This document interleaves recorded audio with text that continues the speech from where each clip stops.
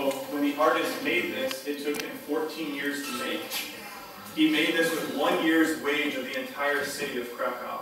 So you can imagine if we took 1 year's wage to the city of Chicago, what we could build with that money.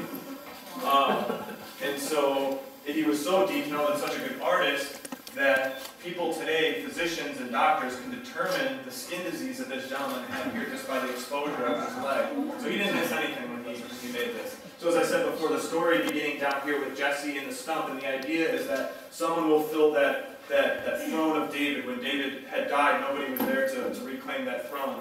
And so we have here the image of the Blessed Mother, who is the mother of Jesus, the son of David. And the story continues with the apostles surrounding her and moves upwards to her Assumption, where she meets Christ, and continues up to the coronation or the crowning of her by the Blessed Trinity.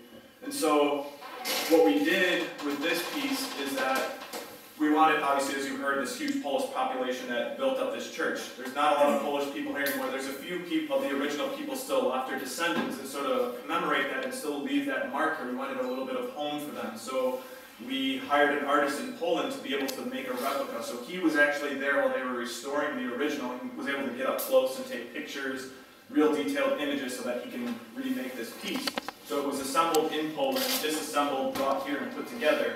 And when he was here, we were like, well, where did you sign it? So that we know we can point to the artist and show people who made it. He just kind of smiled and took his chisel, and he pointed down to this gentleman who is not in the original, but this gentleman with the mustache is the artist himself. So it's kind of a neat way to leave your mark on a piece of art that you're clever with. So, and then too, just quickly, as like a little tidbit too, you'll see a lot of these characters on the outside, these little miniature icons, and those were all nobles, patriarchs, noble families at that time who actually lived during that late 14th, early 15th century.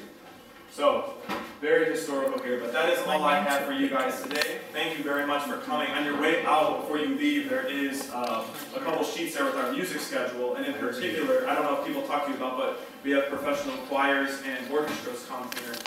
Very good, and I'm sure you all have heard of Mozart. Well, there's a orchestra that's coming here that's playing his Requiem Mass. So we created that piece, Mozart Requiem, that was made for a Requiem Mass, which we celebrate. So you'll get to see that music in its actual environment where it was created. So feel free, like I said, November 2nd, All Souls Day, and there's other